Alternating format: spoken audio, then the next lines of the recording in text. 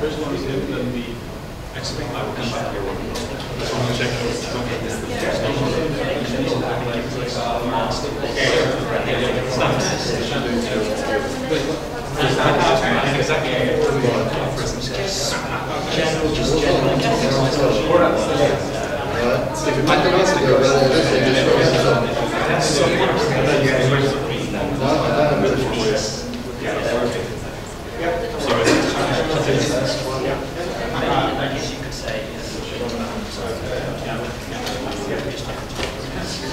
You've got one paper going to there, you know it's working, and you turn it off from your computer. It's not going to be there. Okay? But sometimes it needs to actually scan request the source. I feel the conversation on session was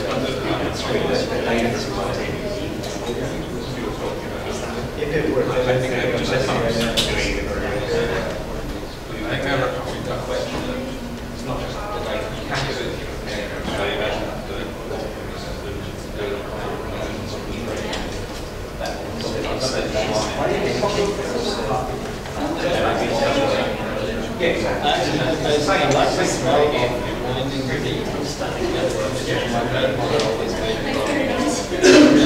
and I enjoyed that smell. I just wanted to get some connection with the weight of your hands and saying so it doesn't disturb me as much as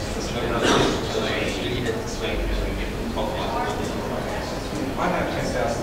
Thanks. well, it's good to know your preferences. That's another nice thing about online classes. Everyone can enjoy it. I've had lots of Skype calls where they really hating their smoke and really disturb me at all. Do you have a dog or is it PCB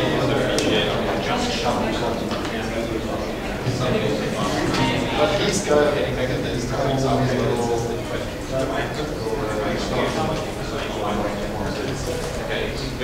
Daniel, do you have the mini DVI to the VGA dongle?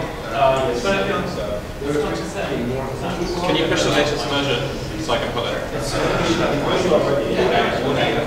The one that we just finished?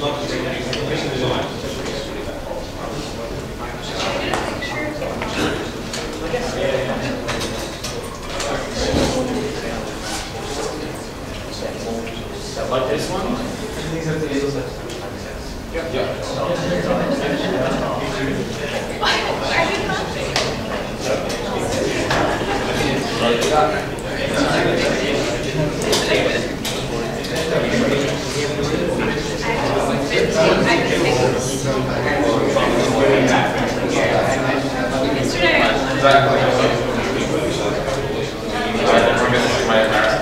So you might need, you have the original version of all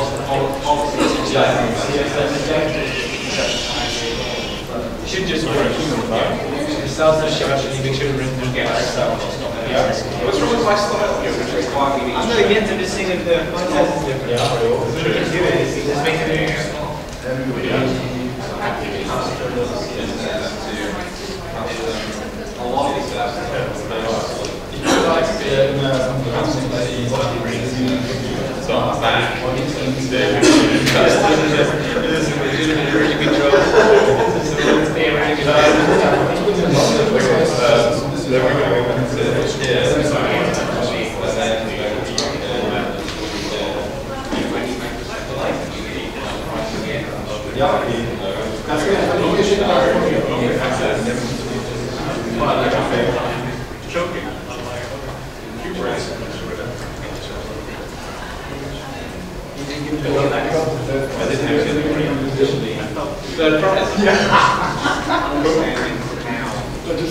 Oh yeah? What does that mean? I don't know. Congratulations. Oh wow.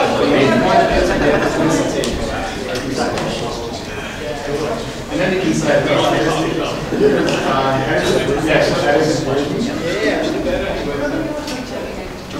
well, but they had only 6 submissions, I think, so it just means. So when I scrolled up to this screen, my worship screen. Well, hopefully. This is the thing, I couldn't do it. Yeah, my screen was frozen actually. I have no idea whether it would be the case.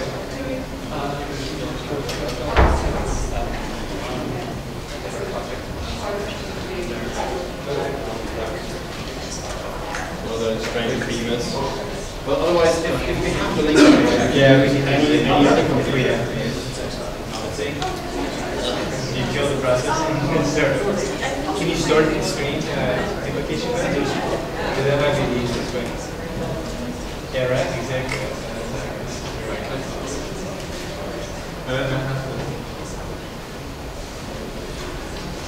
But you just use this. Or if we use this sort of thing, maybe it can work on mine as well. Yeah, use support. Did you put it on the LED? Yeah, definitely. I tweeted it too. That is so weird. So your cursor on this one? Yeah, my cursor just waited for us on the screen to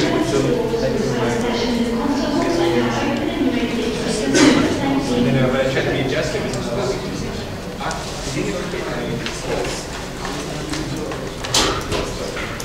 If things go wrong with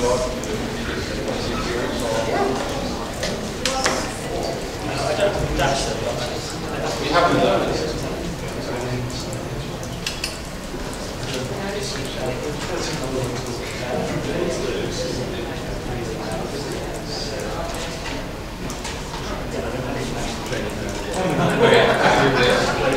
is that working? See what? Sorry? New style sheet.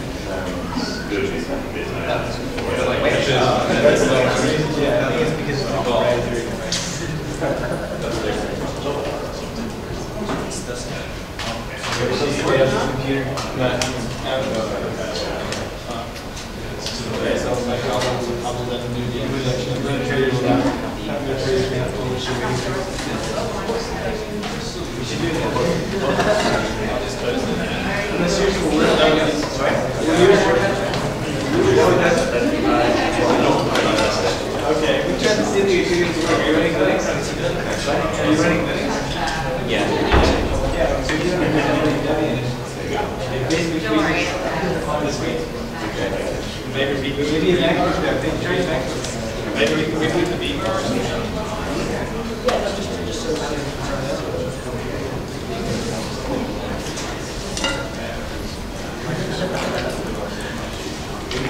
The model number, you can see it after.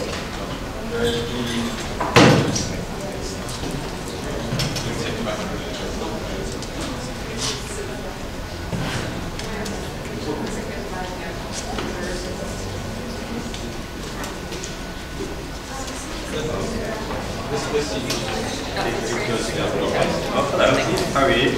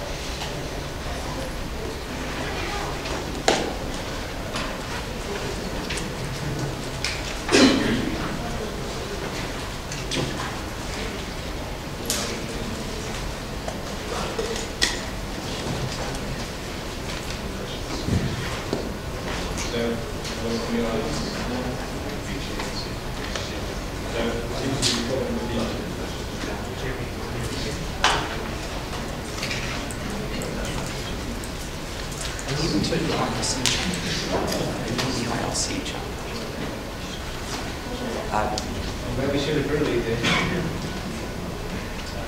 Well, we tweeted the link. Everyone can follow on their own.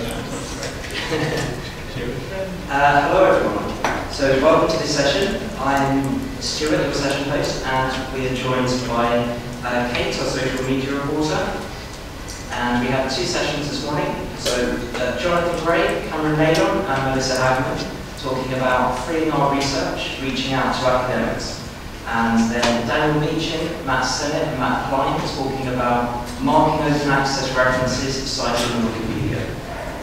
So we want to encourage free flow during the sessions, so feel free to leave the room at any point. In the spirit of sharing knowledge and encouraging dialogue with people at Wikimania and beyond, please tweet using the hashtag Wikimania2014. So now let's welcome Jonathan Gray, who's Director of Policy and Ideas at the Open Knowledge, Cameron Nadon, Advocacy Director at the Open Access Publisher at PLOS, and Melissa Hagman from the Open Society Foundations. And they're going to lead a discussion about freeing our research, reaching out to academics. Just to clarify, this I hope will be a group discussion, and I've sort of very last minute ask Melissa and Cameron to come join me, just so everyone feels so alone up here. But I think the intention is that we should have, we've got half an hour, which is very much time. If possible, I would like us as a room to reflect on what challenges we're facing to encourage greater awareness of what open access is and why it's important amongst academics, and to see what we might be able to do as a room to address some questions. In my views, the main purpose of the session. I'm not going to spend too much time talking at the beginning. I guess just to get a sense of the composition of the room, who here knows what open access is? Good. So, does anyone not know what open access is, or is anyone not sure? So I guess, just very briefly, just so we're all on the same page, starting with a few definitions. Peter Suber, who's a great veteran of the open access movement, as a sort of very brief and cursory definition, says open access literature is digital, online, free of charge, and free of most copyright and licensing restrictions.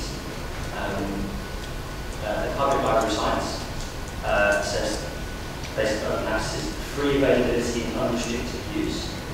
There is some contention about the definition. This is sort of an ongoing dispute about if any of you, I'm sure, about open access, there are many different varieties, flavors, and sort of discussions about licensing and sort of thing. But I think I'd like to avoid going into too much of that today, of course. Substantive discussions, and focus on two things. What are the issues at the moment towards greater adoption, and what can we do to address some of these issues in a So I guess just again to get another sense of consciousness, how many people here would count themselves as a researcher? Cool, right? How many people would count themselves as an affiliated researcher to an academic institution? And how many people would count themselves as an unaffiliated researcher?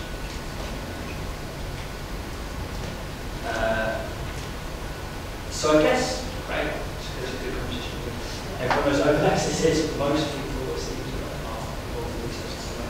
I guess maybe we could start with a quick whip around the room of what some of the issues are, people's ideas for things that they currently think are the most endemic issues. Then we can, I hope you can see this actually. I'm taking notes on the session etherpad, which I think you can get access to through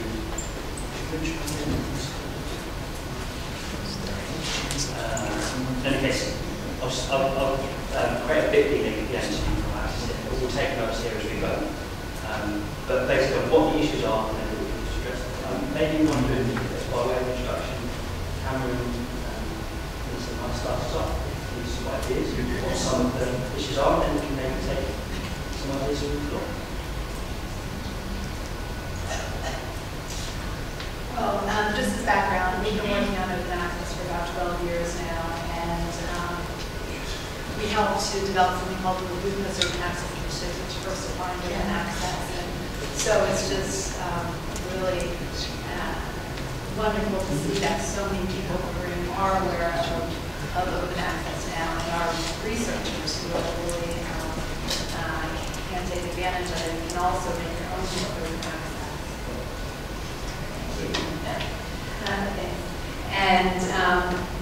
But going forward, I think that one of our main challenges is to develop alternative metrics of academic evaluation, which then can help to promote open access more. Because I think now, especially with young career academics, it's very difficult for some to publish in open access because many tenure and promotion committees still don't necessarily embrace the outputs of open access at this time. So that's something we've actually been working with Cameron on for 7 years now. And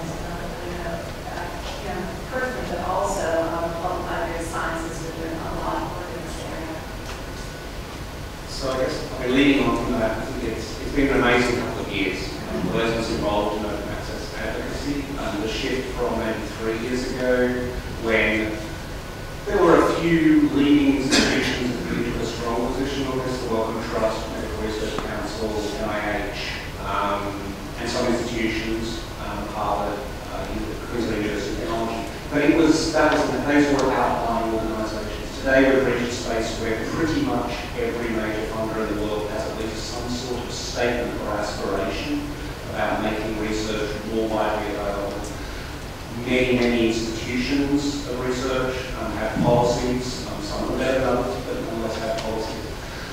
And I think we're moving to a stage, I mean, you guys are all going to be familiar with the life cycle and crossing the chasm, how we get into the mainstream. The policy lever that we have, I think, has more or less played out. We've reached the point where top-down requirements for increasing access to research outputs, we've got almost as much as we can. And we need to move that now to a mainstream grassroots movement where this is just part of the practice of research.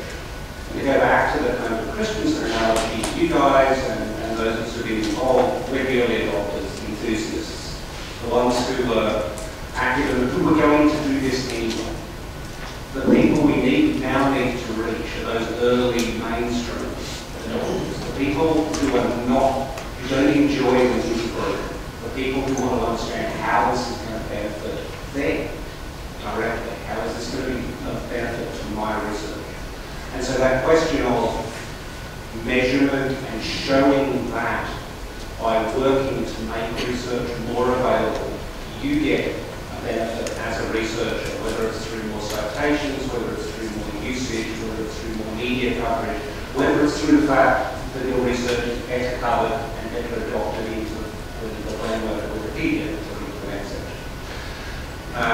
So that's about metrics, it's about adoption, it's about measures, but it's also about learning from communities like the Wikimedia community as to how you build from a small group of enthusiasts into a mainstream adoption.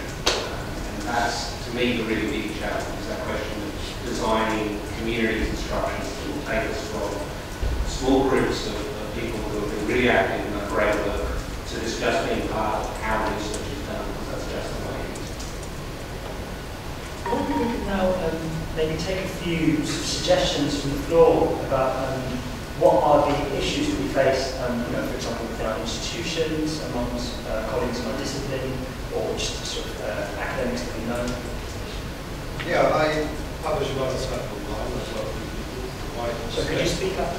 Sorry, can you all hear me? Yeah, I put a lot of stuff online, and I work with other people, prospectors, writers to put stuff online. But I guess for me, it's the more really serious stuff. It's the stuff I'm interested in, and the problem that I don't work to the sort of degree of quality that you get from journals. Now, if I'm doing something really serious, then there's a pecking order of journals, and you go for those.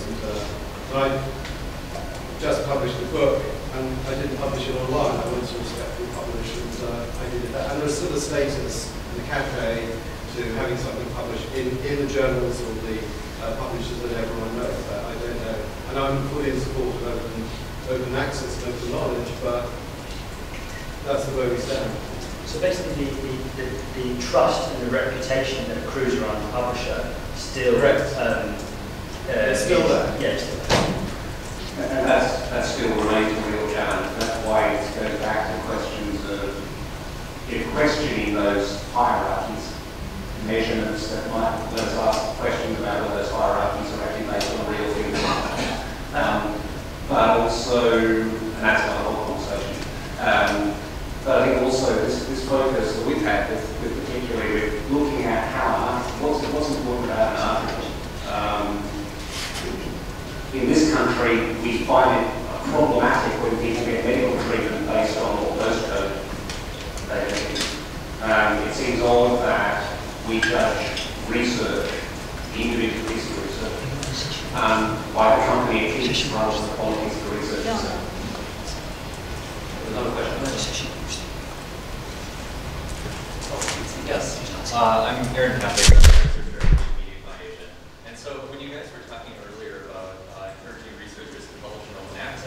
it caught me off guard because I don't think that you need to convince researchers. As a researcher, of course I want people to have access to my stuff. It's just that the publishers that are available aren't terribly interested in that, and the publishers who are want thousands of dollars from me in order to publish in their journals. And so I'm in the same situation where I put what I can online, but I can't really reach out to my peers without going through these publishers. So I just want to say you're preaching to the choir. I don't know what I can do about that. Well, there are two routes to open access. One to publish an open access journal, and the other to post an article in an institutional or subject-based repository. And that's an avenue that is sometimes forgotten, but many journals have been one of the So actually allow an article to be published in their journal to be deposited in an institutional repository. And that's another way of the researchers.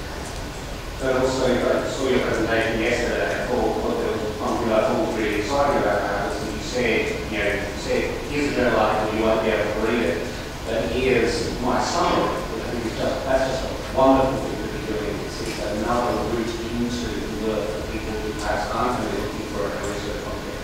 And then I think you did say you also had the actual manuscript online somewhere as well. So, I would say that's doing a lot. And I think the unfortunate truth is that there are many researchers who don't care enough to do that. And that's the point. We won't get people to that point. And then we can really have some of the conversations that are going to be difficult about what is the right communications infrastructure that you're using. And that's possible. I mean, how are we going to pay for it? And how particularly we're going to pay for it for research outside traditional research.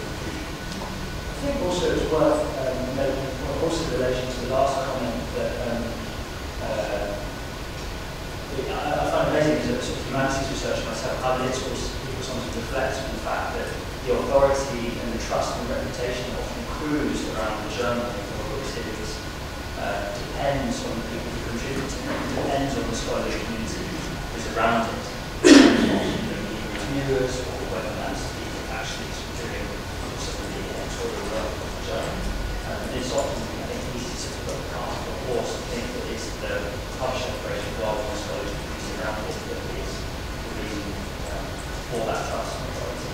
But I guess one thing which to start a conversation with researchers is please step back and think what should our scholarly communication system be doing and how do we imagine so we can think about it differently. Which I think is part of the issue, just engaging rather than even just to think, not even just about the practice, but what the scholarly communication system should do. So I think the other thing we do need to be mindful of is not just what would be the perfect world we can imagine, but what are the worlds that we can actually see a path to that will work for specific communities. And we're acknowledging the different views of life. My name is Peter. I would add that I think it's also time to start thinking about what will come after open access. Like we are not so much on open access, let's make it open, but I think we should start discussing, okay, let's assume that everything is open access, that we will achieve this goal. What comes later, what comes next? Because if we start doing that, we can also get arguments why we need open access now. So I think we should start also thinking about communities like what can we do later. And I would add to that, stories of success stories. So I'll tell you one that I quite like. There were QGT, I mentioned earlier, has had an institutional repository very, very early on, led by Tom Cochran, who was really a movement. And he, a couple of years ago, went to look at some of those articles being put in that repository. And just asked for stories from staff. And those stories included such things as, I came across a funder I'd never heard of, and we're now working on my specific area with funding, additional funding of an organisation I'd never heard of, because they found me by the institutional repository. Or my expertise on native land rights was picked up by a particular organisation, and I was asked to come in as an expert witness in a court case, so we'll never realise that. And those stories of success, it's the smaller piece of what we were talking about. We can imagine what's possible. But let's also capture stories of what's working for people, because then we can tell the stories to people about why it's in their interest. essentially sort of going back a little bit on what you were saying earlier about how it's more the community. Because well, the question I was going to ask is, and I think you might have just answered that, is what makes clause computational biology different? So clause computational biology is consistent with clause 1, has a really great impact factor. And it's something that computational biologists will look to as a first place to look at.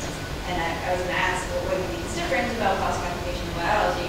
I think you might have sort of answered it. It might be just the people who work in computational biology are more interested in open access. And so, like you said, there's this chicken and egg problem. That you know, if a journal doesn't have a great impact factor, then you're not going to submit to it. But clearly, there's some elements to the individuals contributing that can get over that. So I don't know. But if you have anything to add to why computational biology is different than the other ones. You know, in a sense, it's a great community. It's very experimental.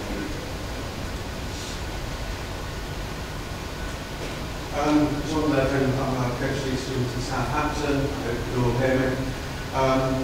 Following on from that, I'd like to ask about sectors, academic sectors, because where I'm sitting, I'm doing humanities.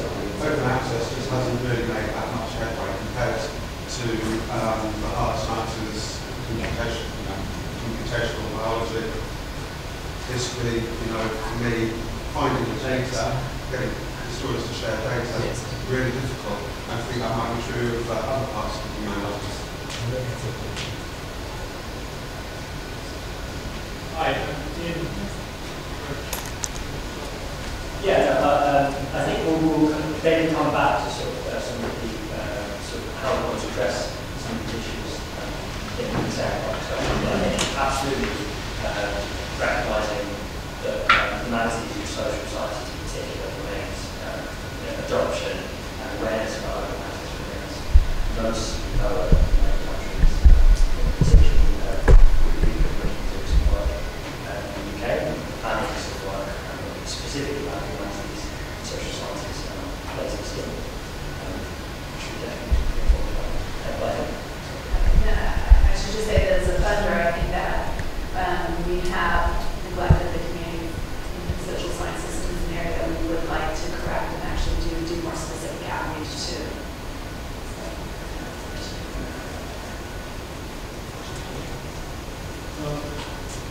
My name is Shama. I come from a country which has the dubious distinction of publishing the largest number of predatory open access journals. And I also edit Wikipedia. I review a lot of literature for the articles that I do. And because my articles are the first hits on Google, some of the new publishers, authors, try to poke in their publications into the Wikipedia articles. So many of these are in predatory journals, and I'm forced to work with. I don't know if it makes sense. So this is an important issue, and maybe a session that deserves its own. The whole question of how business models have an impact on quality assurance, and how web quality assurance is really important. And actually, our CEO of Brinkel has been talking a little bit about the parallels between how Wikipedia successfully does what we would call post-publication peer review, and yet in the journal world we've not done that very well, not able to do that very well. Why? Well, what can we learn from each other? We need to create strong communities. What makes research different is the quality assurance processes that go with it. We can talk about how well they're working and what they need to work out and what they need to improve. But this, at the core of what we do in creating the citations that we'll use in Wikipedia is about the quality assurance process. And we need to create structures that give us transparency, so we understand what's actually being done. And we need to also, and I really look for advice on this, we want to support the creation of high quality venues that are relevant to emerging and transitional nations and communities in those geographies and situations.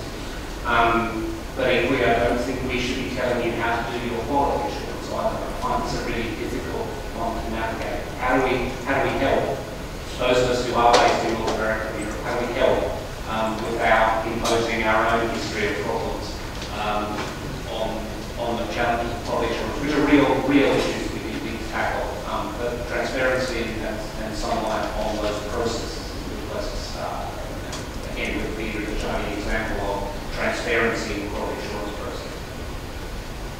Do we have any more sort of like issues, or I think maybe actually, no, we should definitely move on to things that we can do as a room. And I guess maybe because time is running short,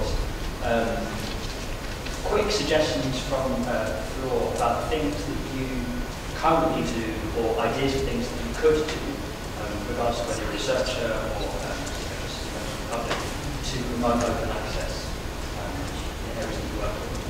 I wonder whether we can maybe just have a quick whip around, particularly like more creative or unusual things. Ross?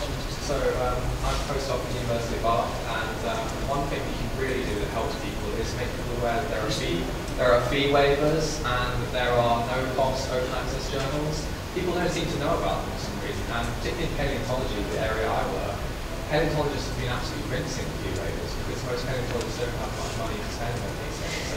And it's great. So a lot of paleontology is now being published at cost one page, and that's fantastic. And the community is really receptive to it because they get unlimited colour figures, they get unlimited page length. All traditional journals only allow you black and white figures. They limit the length of the manuscript you can submit. So actually, it's been a boon to the science, not just the cost-wise. And so just simple things to make people aware of like that is really, really helpful. Great. Okay, so make everyone make sure everyone knows it doesn't have to be very expensive. On a related note, in humanities, there are also many open access journals that actually don't require any fees from the author at all. And I think many people in the humanities have heard about open access through people who are not in the humanities, where publishing hundreds of dollars to publish is the norm.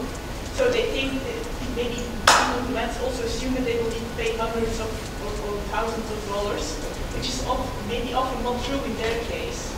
So maybe there needs to be more awareness raising about the journals that are actually not asking people for that much money. Yeah, I think awareness raising for various open access journals. I'm also in history and also frequently dismayed by the level of sort of digital illiteracy that is displayed by some of my senior colleagues, shall we say. So I think being the person who's from the internet and sort of talking about open access journals as a general sort of package of like, look at the computer, it can do things. And also for people who may be more on the administrative side, getting open access journals into the compendia of journals that count towards tenure, that's sort of a huge institutional thing that can help change the metrics towards valuing open access journals on the humanities side. Great session. So I think we've got one. I'm an academic liaison librarian, so if you talk about awareness, I think librarians need to be educated. It's librarians, we should be aware of open access much more. So awareness is extremely important for everybody, but I think it's extremely crucial for librarians. So when I hear awareness, I always think, yes, awareness for librarians and librarians and librarians. So I think that's very, very important. Yes, and I just wanted to point out that the librarians really have been leading the open access movement from the beginning. We work very closely with the Spark and Spark Europe.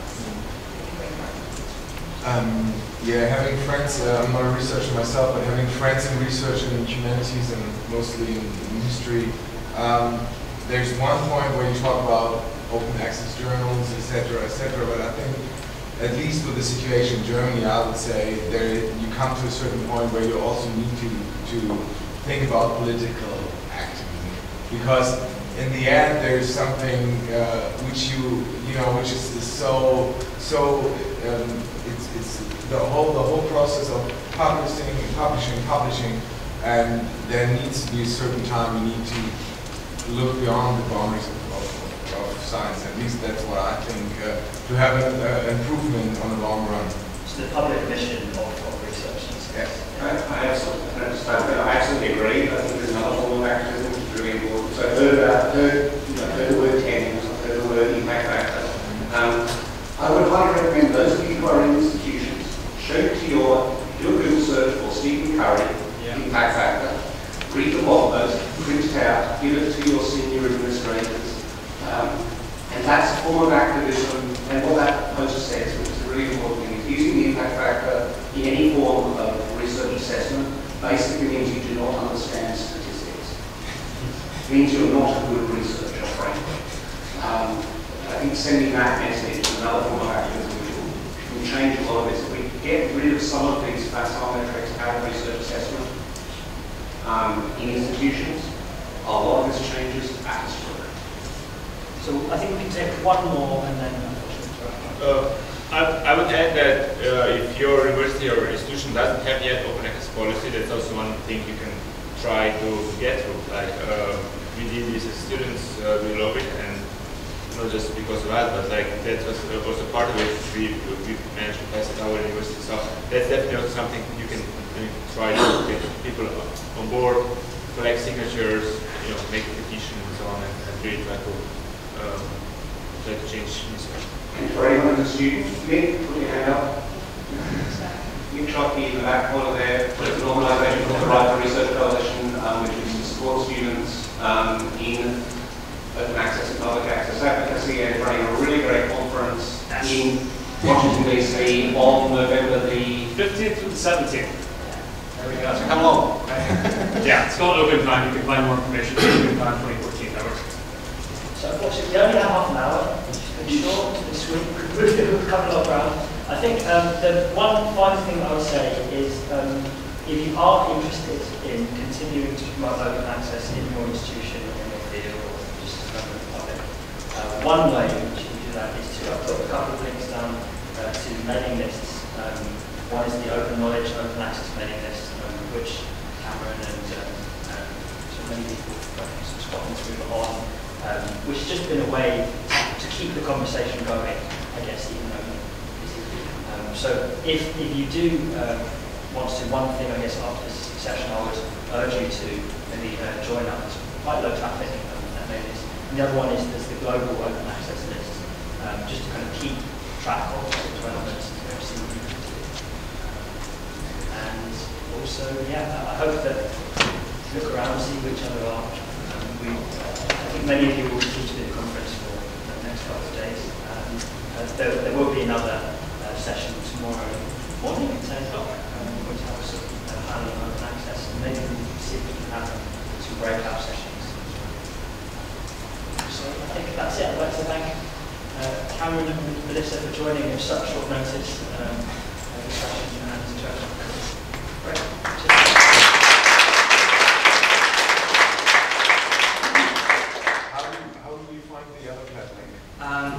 So if you don't have the address of the Etherpad, on the program, on the back, there's a bit.ly/something. Follow the link on there. That takes you to the master list of all the Etherpads. Every session for the whole weekend has an Etherpad. Just go to the session that's listed on the back of the program. Thank you. Cool. So thank you to Jonathan, Melissa, and Cameron.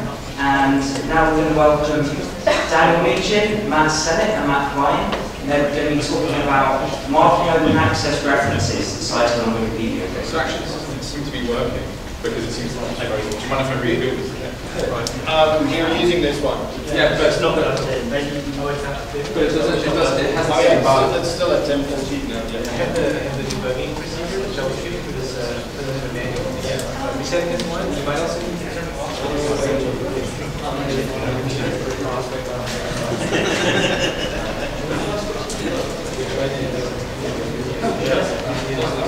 Yeah. Yes.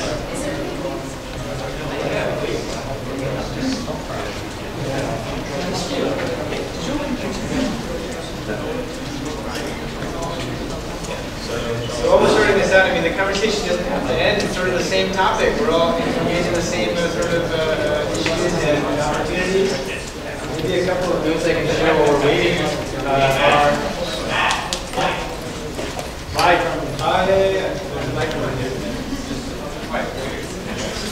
So a couple of things we can chat about while we're waiting and see if we can get a projector that works to share some interactive display of a project. Please, if you have some thoughts, share them, questions, and share them. We can have a brief discussion. is going through. One thought that I wanted to share with folks was this Henry Gibbon Thoreau quote that popped into my head as Cameron was talking, which is, "There are 1,000 hacking branches of evil to one who is striking at the root." You might have heard this before, but I realized there's a different way to read this. So on the first pass, you might say, there's one striking at the root. You know, if you're targeted, there's a lot you can do. But I think the lesson is also inverse, which is that there's also 100 passes, 100 additional hacks, you know, that it takes to sort of see where the root might be, for instance. So I really like this idea, and I want to encourage folks in terms of taking action to be bold in the Wikipedia sense. Be bold and try things out and experiment. And you know, take that article and go to your administrator. Take that research paper you publish and self-archive it, and try things out and see what boundaries exist. And that's really the only way we can make progress. And then I think this is taking advantage of the quickness of it, agility of being open. I think it's an exciting opportunity for all of you. And you're a network. Realize that you can have the potential to leverage a network effect. Right? It's not just everyone in this room, it's everyone in this room multiplied. So consider that. It's a growing process. So anyhow, any other questions with that idea? Figured a way to link the two. So Cameron talked about different metrics and how the impact factor is broken, and that maybe we should encourage other metrics that also might sort of pull more interest in open access. So what about the being cited on Wikipedia metric? That's actually one of our slides. Oh, sorry. Apologies. You see it here. Yeah, actually, we tweeted the link, so everyone, you can see it all on your screens, but this beamer, for some reason, doesn't really work. So we will try to start introducing. How you can play around with this? No, I'll just. I have to talk to the mic, right? Okay.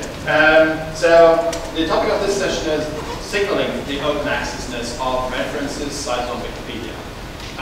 So what we have in mind there is that normally when you read a Wikipedia article, there is the policy that any statement in there should be supported by a reliable source. And then, so that we have a citation, those brackets with a number in between them that brings you down to the reference section. And then in the reference section, you may have a link or a DOI, some identifier, that brings you to where the source actually is. Many of those trips will not actually bring you to the content of the source because there is a paywall and it's all open access. On the other hand, if you go to a library, there's different sections. There's different things you can do with the books in the library. There's some books you can read on the spot. There's some only on the spot. There's others that you can take home. There's others that you actually have to order from the basement or somewhere else in order to be able to read on the spot. And there's others you're not even allowed to touch. And in a digital environment, there is some equivalence. There is really some publications that you can do more things with than with other publications. And we want to actually signal this within the context of references on cited on Wikipedia. So what we're working on is, in addition to the normal metadata that is actually displayed in the reference section, we will add information about the licensing of the article that is being cited.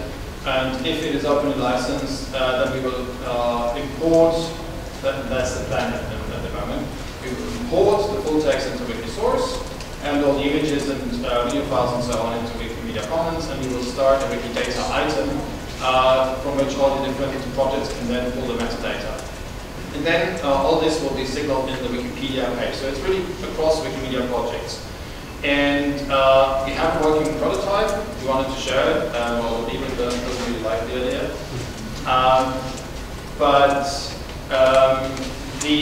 While doing this, we ran into a number of problems. First, it's very rare that we actually have projects or initiatives that work across multiple Wikimedia projects, each of which have individual policies, cultures, participants, and so on. And but there's also a lot of opportunity in bringing those different communities together. And so in linking this to the previous discussion, one aspect that I think is crucial in order to move open access forward is to emphasize the things you can do with this openly licensed content. And Wikimedia projects as a whole are kind of the world champion in terms of reusing materials. And we we should play that role more actively. And so what we have been doing over the last few years is actually automating the import of scholarly materials into Wikimedia projects. So for instance, we have a bot that imports video and audio materials automatically into Commons from the supplements of openly licensed scholarly articles. We have now expanded that to the images so that it becomes more and more easy to actually use those images in Wikimedia context, because you don't have to deal with the upload anymore.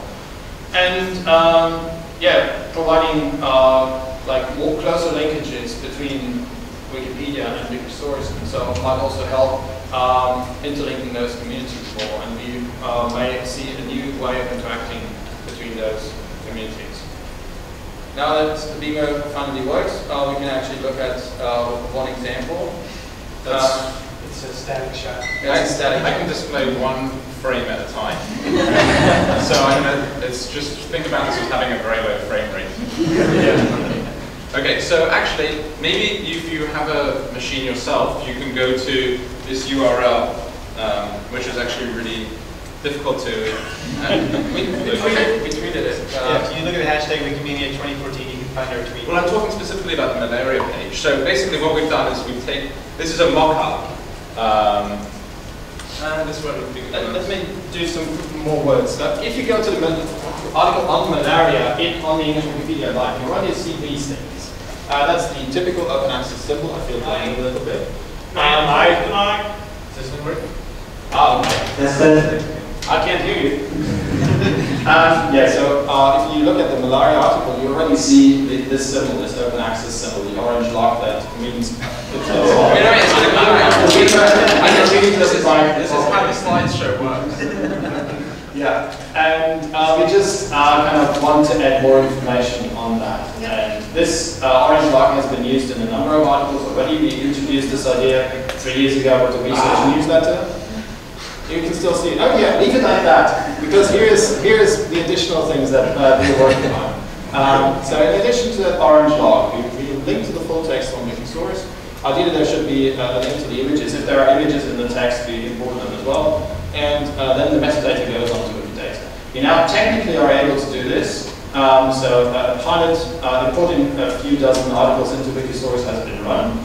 We are now in kind of discussion with the Wikisource community whether they actually want this. And also we will be discussing this with the Commons and Wikidata communities, but technically we're capable of doing it. And so this is basically meant to be the initiation of a more wider discussion, like how much call to action do we actually want, how close do we want the interaction between the open access world and the Wikimedia world to be. But in principle, technically it's kind of solved. There's still some bugs to be fixed, but the principal workflow now exists.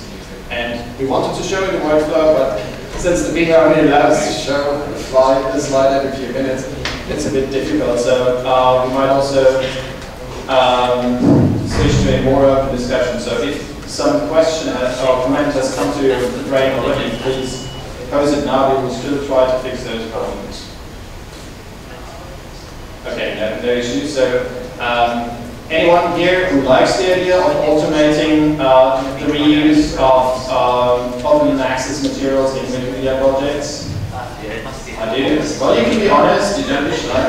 Anyone who does not like that idea, we would like to talk to you as well. Well, give us some reason why. Because I'm thinking that we have some pages with hundreds of references.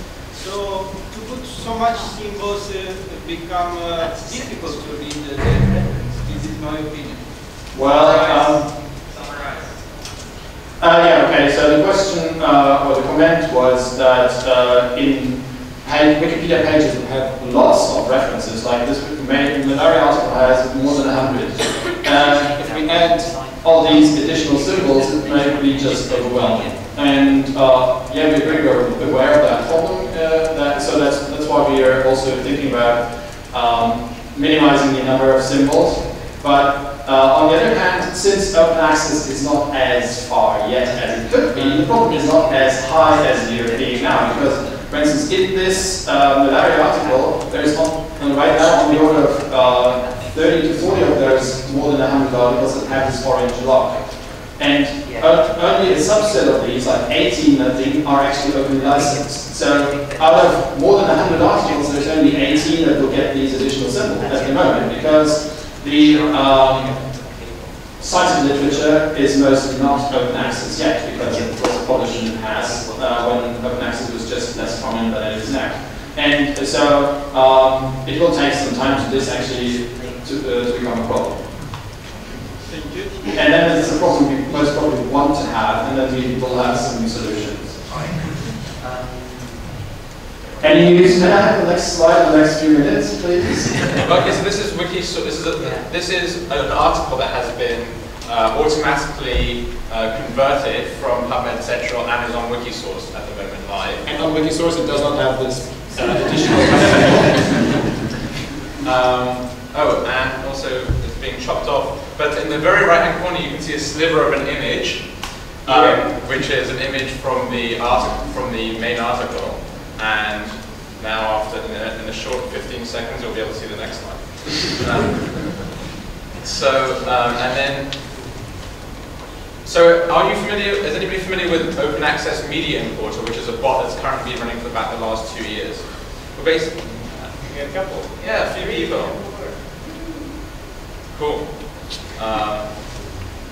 So basically, what that does is it imports, it scrapes the different open access articles for their different media, and this does a similar thing. So whenever we find a piece or an article, journal article that should be uploaded, it automatically has its images loaded onto Commons, and I will show you a prototype now, hopefully.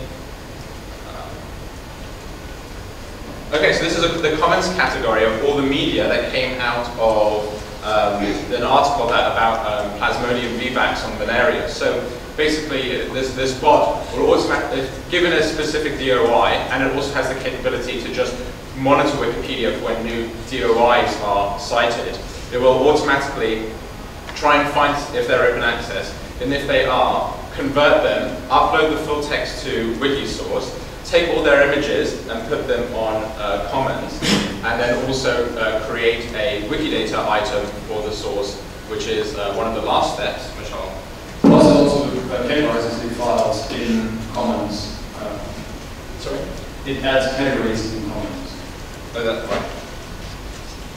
That's important because many of the uploads, the large-scale uploads to Commons have problems with categorization, but the open access articles, they have already keywords supplied either by the author or by the publisher or by both who may make use of them, and we also check an additional database to kind of come up with initial bot-generated categories so that it's easier for the humans on Commons to put them into the most reasonable categories. And one of the last things that we want to do is, well, I want to point, is we want to, also this is going to be in a panel at 12:30, somewhere else, reform of citation. So instead of now always storing all our citations in plain text in the individual Wikipedia, we want to create Wikidata items for each citation. And then have the semantic data mark in there. So one of the great things that you can have one of the great things that you can do when you start managing your references in Wikidata, for instance. So this is the article that we're talking about, determinants of relapse periodicity in Plasmodium vivax. It's live on regular Wikidata at the moment, and you can see that it has the statement it's published in, and its value is malaria journal, which means that you can also click on malaria journal, which has a Wikipedia article about it, and then also you could reverse link and query, find all the articles which are in malaria journal, which are used in Wikipedia as a citation. So you could do some reverse query like that, and that would be really that would be clever if you wanted to find some statistics, or you say there's also some a dream I have about this, which is if you look at a Wikipedia article, one of the questions you can ask about it is, what sources do I have to believe in order to believe this article? So you could get like a list of all the journals that you would have to have trust in order to believe the content of the article. So I think that would be something really clever we could do if we started managing our references in Wikidata in that way. So that's what I have to say for that. Maybe you were on that. So, what have we learned? It's kind of fun actually, the slides, right? This is how we used to do slides. Single images, we used to do slides this way, right? With single images, and you would click a button, and very hot, big bulb. So what we learned is that sometimes there are technical difficulties. Sometimes there are glitches, and sometimes there are social difficulties. We had our bot running on Wikisource, and it actually was blocked. And we have to negotiate the territory of working with the community, and this is, I think, the presumption that we take and that everybody should take when they're working on such projects and trying to improve massive amounts of data and do things in new ways. And it's sort of it's part of the experience. We learned this lesson a lot. I think I want to encourage other people to also try to learn those lessons.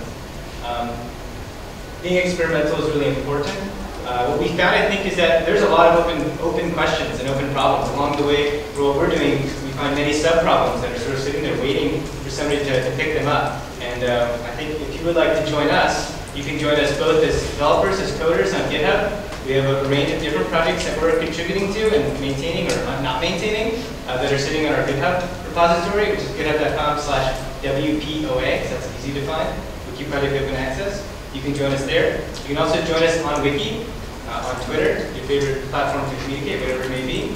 Or also just talk to us in person, especially about the prospect of using Wikidata, expanding the coverage of Wikidata to include references and source metadata.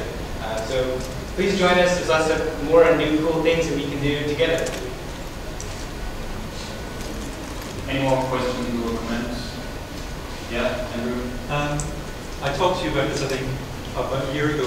What is the position, I mean, you talked about signaling the license. What is the position of using this for green open access repository material, which makes it a very sizable fraction of the open access ecosystem? Yeah, the big problem with repositories is actually that the licensing is not properly signaled there. Typically, we are actually working with one of the largest repositories of scholarly literature, PubMed Central, and even there, about 10% of the license information, like 10% of the statements about licensing are incorrect or contradicting themselves, which really makes it difficult to have a bot go through and do things right from a legal perspective. So you have to be really careful. And so, yeah, also many repositories, even if they use the same software like DSpace or so, they are configured slightly differently, and so harvesting across a large number of repositories is a big challenge. We initially, when working on this open access media importer, we initially considered harvesting across a number of publishers who are all producing JAS, that is the XML standard in which things go into PubMed Central. But we discovered they're so different that we're better off taking the content from PubMed Central directly. Also, one of the things that kind of came out of this work that was more or less intended is that we now have a working group that tries to standardize the standard JAS more so that it's actually more reusable. Because so far the focus in PubMed Central, like in many other databases, was on getting stuff in. That was the major aim. And people were not really worried about getting stuff out in an automated fashion large scale, because the main target of those repositories so far were human readers. But once the stuff is actually openly licensed, you have many more opportunities to use machines to augment that experience.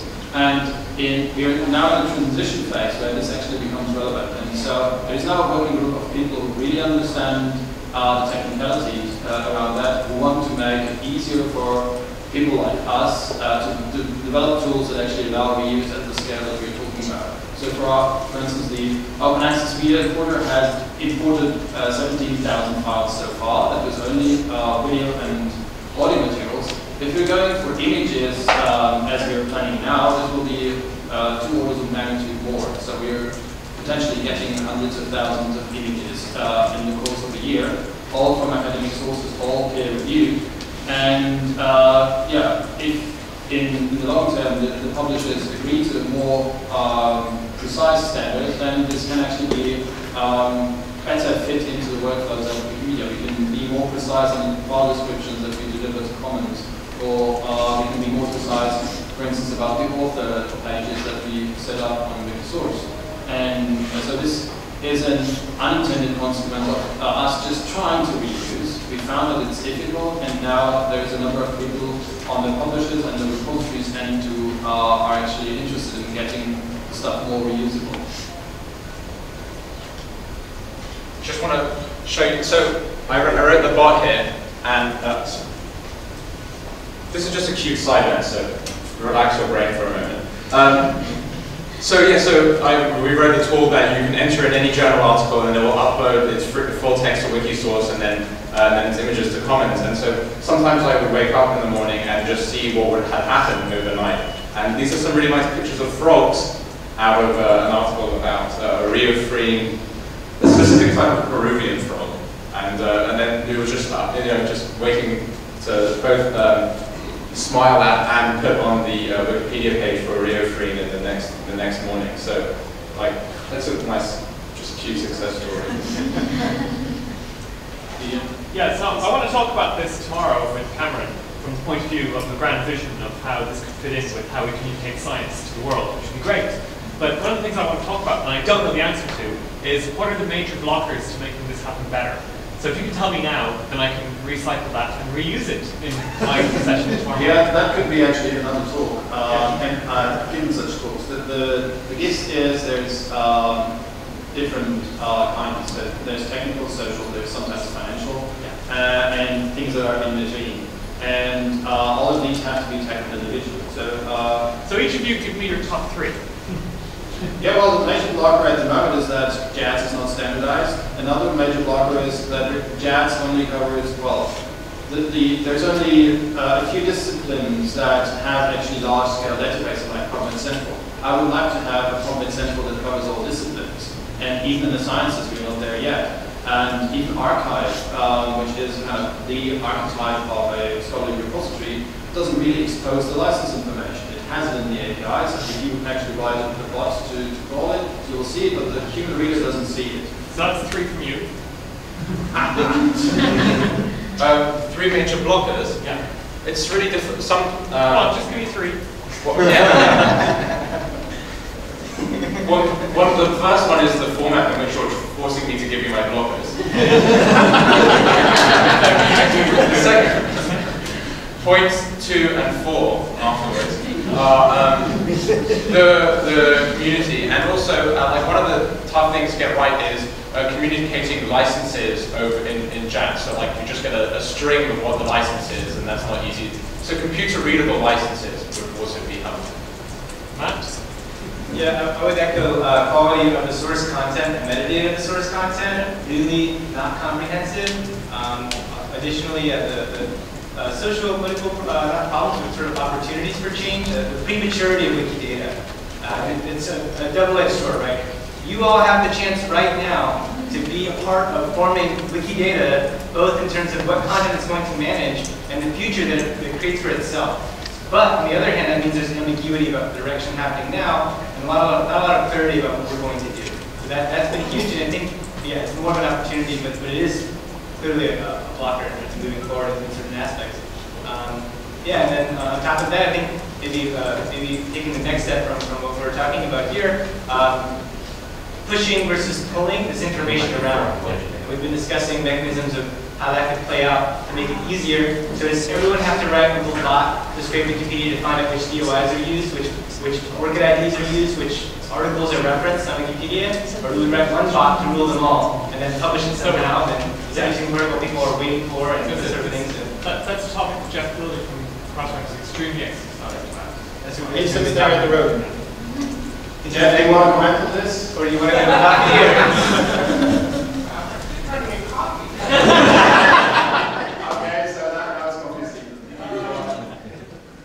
Well, one of the things that we're exploring along with Dan, Max, and Matt is the idea of trying to create effectively a scholarly impact mechanism, whereby rather than having lots of people going out services to find out whether scholarly identifiers, whether they're ORCIDs or PMIDs or DOIs are queried, that there would be a standard mechanism whereby any sort of site that was aware of the scholarly space and scholarly identifiers could easily determine from the identifier where it should report usage of that identifier and sort of link that with a scholarly mechanism to inform, for instance, cross-reference DOI was cited, or PMC that a PMID was cited, or ORCID was used, or something like that. So it's very early days, but it's one of the ideas that we're looking at to try to figure out whether we can reduce the number of blocks that are going up for an API 65 million times. Okay, thanks. To summarize that, there's already some articles that indicate, for instance, that there was a correction published to the article that the article hasn't been corrected. We would like to extend such a system to notice that the article has been cited, including from Wikipedia. And I've done some primary research on looking at Wikipedia citation, like it being cited in Wikipedia as like a different metric for different journals. And I've written a blog post about this on my blog. It's called The Topmost Cited DOIs in Wikipedia. You can probably find it by Google search. Okay. Thanks, everybody.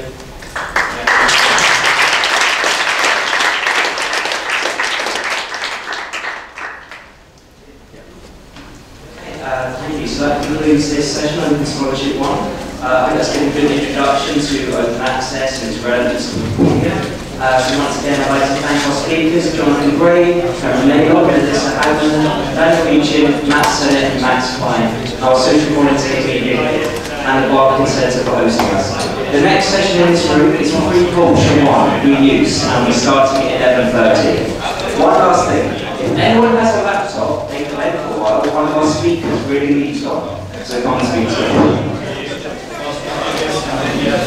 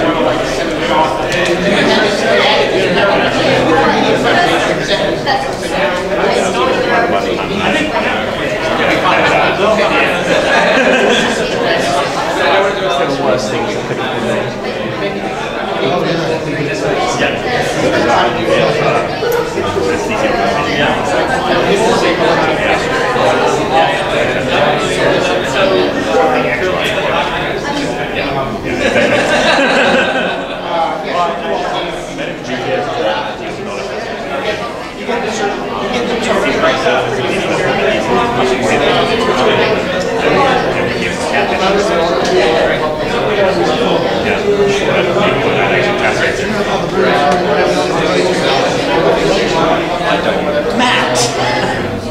Yeah, this is the last time I'm in this room. So, Sinead will be in here for the next I don't need the afternoon something. So.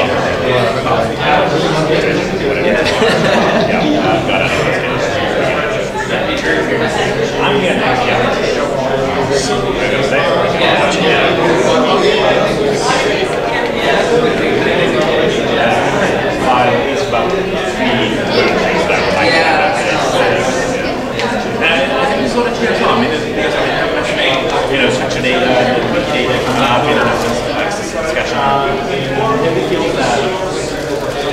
most of the sessions, especially Wikipedia is one track, and this interaction between the different ones is, but obviously, yeah, it's the key part. But yeah, the logistical of that is going to be.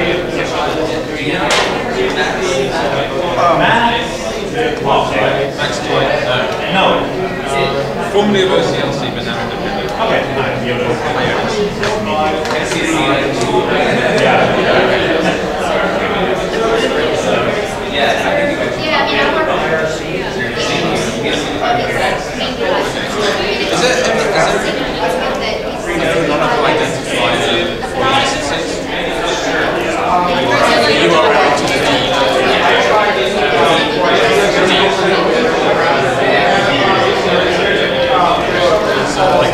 That's where the licenses are going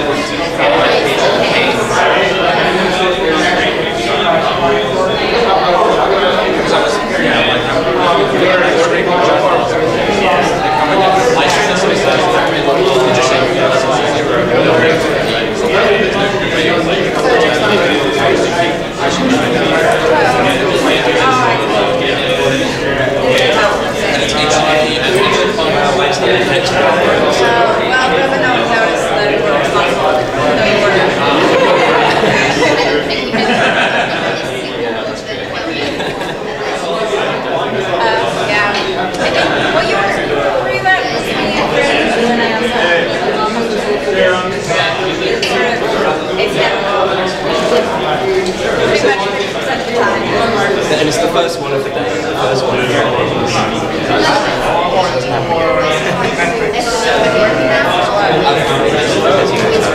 so as soon as someone else puts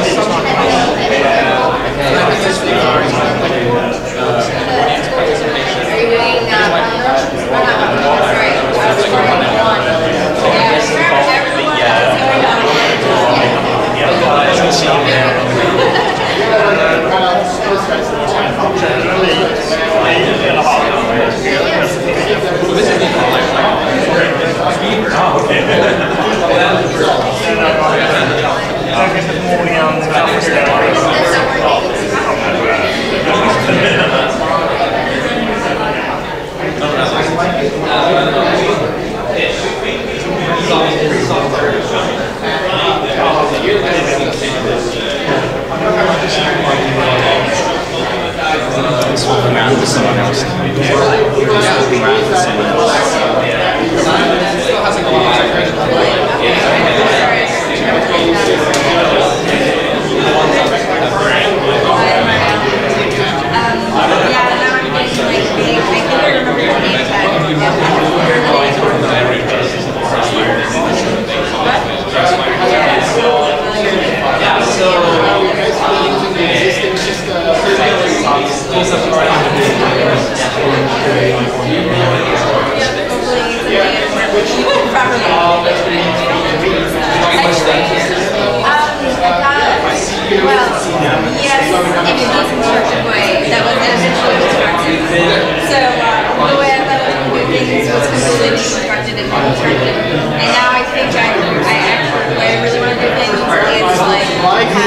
what whoever in James said and half what Gabriel Wick said, which was totally different. Two completely conflicting ideas about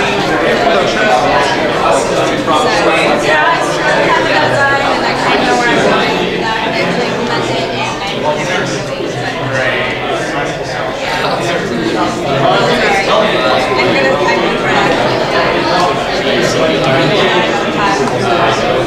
not that I never will finish the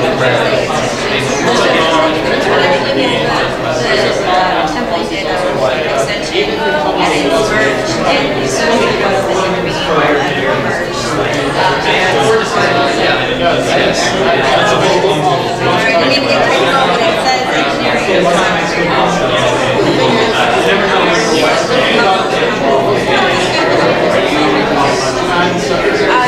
actually really not.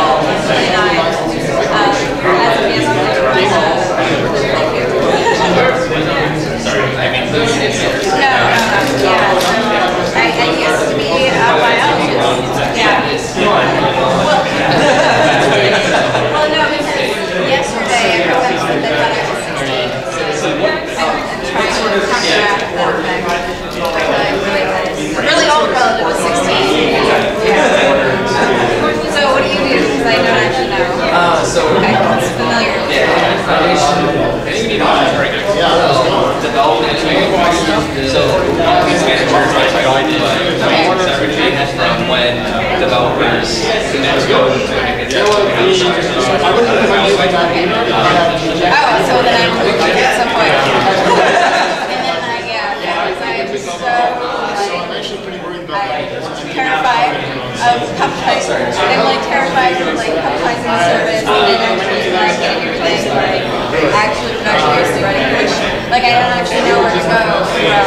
Like okay, it works when I have 3 people using it once a day. Yeah, so I know it has to go there. I know like after there, just like all the things. Especially when I know where it's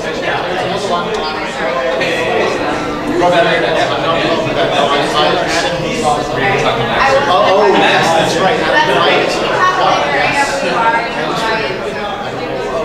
Yeah, I'm just presenting at the next you have my attention. Yeah, we can talk I'm actually going to go and just picked up from back up the list. Someone on the technology back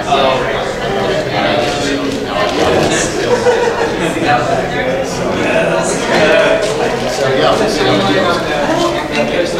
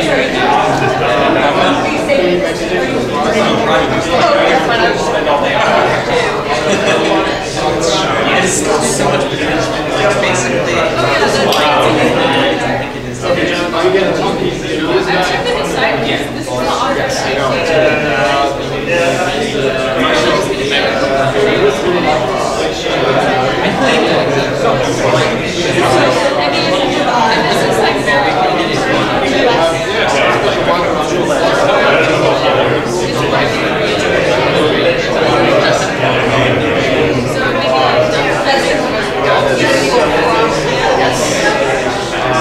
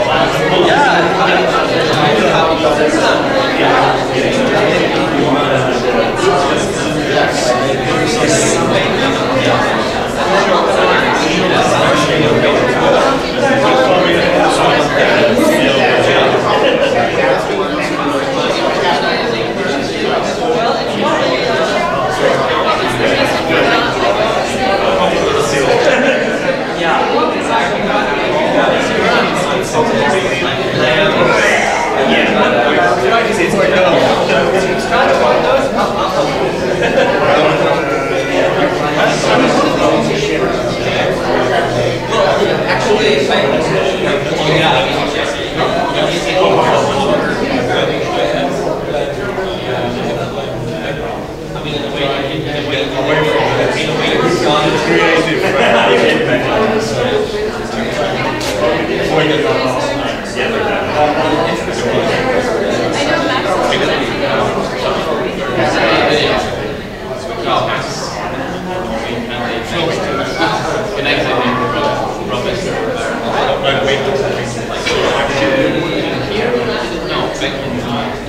Something that we're more does not think about is really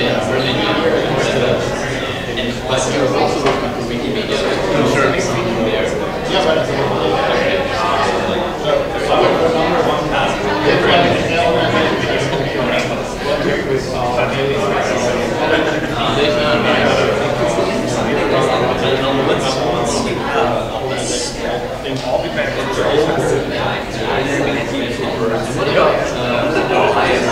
reading is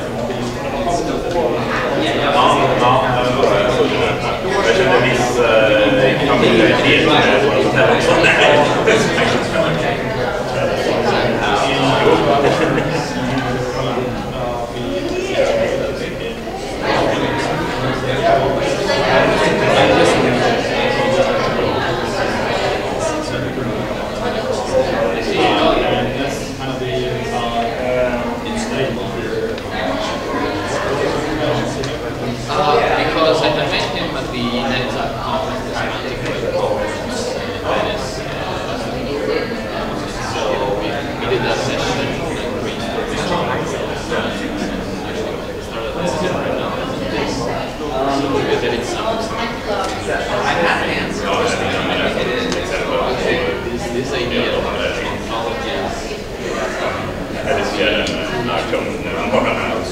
Basically,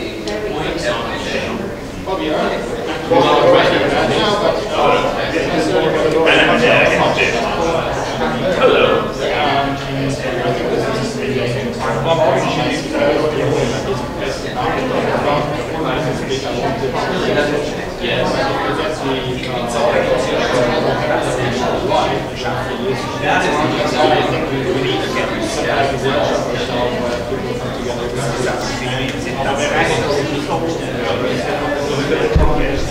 But